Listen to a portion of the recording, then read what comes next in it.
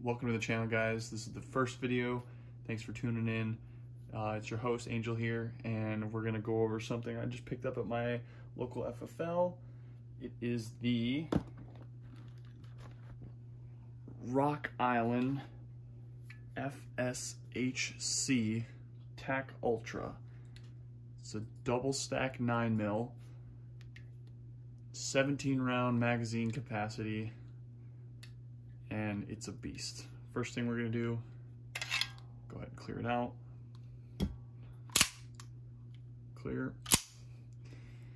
Alrighty. First things first, the finish is both slide and frame. It's parkerized, both are steel. The frame is steel frame, so it is pretty heavy. I believe on the website it says that it weighs about somewhere between 2.5 to 3.5 pounds unloaded. It's a very beefy boy. The full-length 5-inch barrel, full-length guide rod, full dust cover with this nice Picatinny rail on it, which I love. That's probably my favorite thing about it. Another thing, the sights. The front sight is fiber optic, and then as well as an adjustable rear sight, which I also like. I don't know, let's see if you guys can get it. It's pretty nice. Not a fan of the white dots. I'm not sure if I want to switch them out or just take like a tactical Sharpie and color them in. But the fiber optic sights is definitely something I really do enjoy, especially on something that comes with the gun. One complaint I have is that the fiber optic, it is bright, but it isn't as bright as it should be. I don't know if you can see, it's kind of orange versus that really bright red. A lot of people have been, reading online, a lot of people have been saying that the oil that they come with, if you know anything about Rock Islands, they smother their guns with oil, and that oil fades the fiber optic to make it this orange color versus that like a Dawson where it's like that bright red color. Either way, it's still noticeable. It's not faded as bad where you can't use it at all. Still usable. I like it. Don't have a problem with it. The next thing is the safety. It's a single action trigger. So the safety, once it's cocked, just lock it up here. It is an ambi safety, one on both sides. A lot of people said that the righty side, when they have a grip on the pistol, a lot of times their thumb or finger will get in the way. I don't have a problem with it too much. I actually enjoy the ambi safety on both sides. It hasn't really bothered me at all. I have no problem switching it on and off.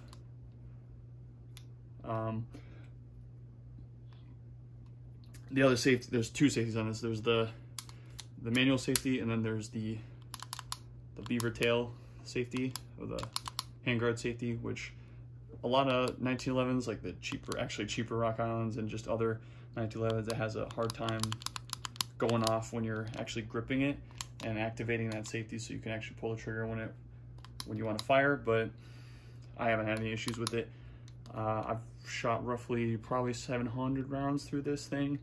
I've had no issues with stoppages or any safety issues or flipping an arm while I'm trying to shoot. I've had no issues with pretty much anything, really. Another thing, skeletonized hammer as well as skeletonized trigger, which I love. And while we're at the trigger pull on the website, it says somewhere around the 4 to 6 pound pull, which is actually really nice for a stock trigger like this. Let's see, I'll show you guys so once you pull the trigger, there is very little take up to get to that wall. Slowly get to the wall and then pull, reset. Very nice trigger pull.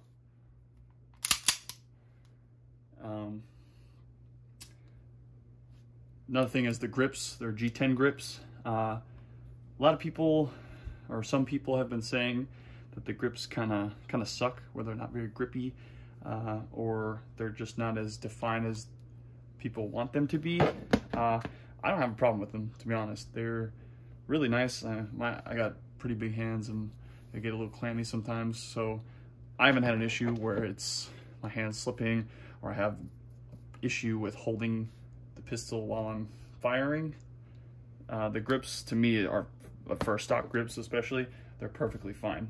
The biggest complaint about this pistol, though, is the grip in general, not just these, just the size of it overall. It is pretty thick. For people with smaller hands, I can see why a lot of people would dislike this, where you have a smaller hand, it's going to be a little harder to grip and actually engage the safety. Now that I can see, I got big hands, like I was saying, so I don't have an issue with gripping this even with one hand. As you can see, I'm pretty good with that. And then when you get your second hand in there, it's pretty secure in my hands. So for me, this is like perfect. Flared magwell, love this. This is, other than the rail, this is probably my favorite feature about it. It makes it, getting that mag, which is super easy to snap in, no problem. It's a metal mag too, so get it in there, and then when you engage that magazine release, it comes right out, no problem. You don't have to pull it out with your hand or anything like that. It sits in there. Once it's out, it slides right out, no problem. Super quick, really good. Basically made for competition. It's pretty much what this is for. Good budget-friendly gun right out of the box for competition. This pistol ranges in the sub 1,000 range, depending on where you get it. I got a pretty good deal on it. It's a phenomenal pistol for what it is. One complaint I have is it only comes with this one mag, which it's a 17+1, but I've noticed, and a lot of other people also say, I'm not sure why they keep saying it's 17+1, because you can actually fit 18 in this with 19 in the chamber. So I guess you can fit one more round in. I usually always fit 18 in there. I don't have a problem. The other thing is, since it only comes with this one mag, they're super expensive to get the factory magazine for this pistol. I've seen people use STI mags for this, same with like the Remington R1 mags, but the same thing with these mags. They're really hard to come by, or they're really expensive. So that's probably the biggest complaint overall about this gun, just the magazines, because if you're gonna buy this, I would, if you can, pick up these while you're purchasing it, or before you even buy it, buy a bunch of these mags if you're set on absolutely buying this. That's the only biggest complaint I have. That pretty much does it for this pistol overall. I'm a huge fan of it. I have no problem shooting it. I'm gonna put some footage in here of me shooting it on the range. Usually I shoot with this thing because it's a steel frame, so it's so damn heavy. Shooting 9mm out of this thing, it's super accurate. I usually shoot at the 10 to 15 yards, and even then I'm still hitting pretty decent sized grouping, like 1 to 2 inches, and it's shoots flawlessly. No stoppages, no issues. It's overall probably my favorite gun I've ever shot. Sights, great. Probably switch these out for Dawson sights eventually. I haven't decided if I want to mill it out and get an optic on it. I think I'm just going to keep the iron sights on for now. I'm a huge fan of the sights. And this is also, like I said before, around the sub 1,000, but most guns compared to this are like STI or Triarch, where all those companies, starting off, you're looking at somewhere starting off in like the 2,500, and it only goes up from there. I've seen some go up to almost $10,000. This thing is a third of that price.